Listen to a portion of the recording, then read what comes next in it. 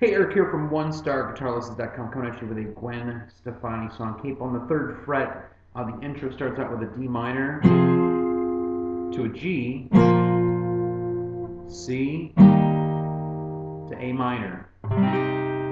Okay? When the verse comes in, it's D minor, G, A minor. And I believe it's done a few times. D minor, G, A minor. Then you get the pre-chorus, D minor to G, C to A minor.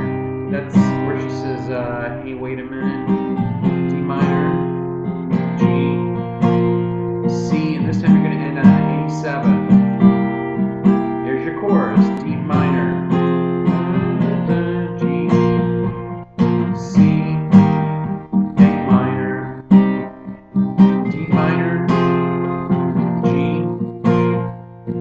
C, A7, and the only other major change here at the end of this progression goes D minor, G, then it goes C major 7, A minor. It's subtle, but it's real nice. D minor, G,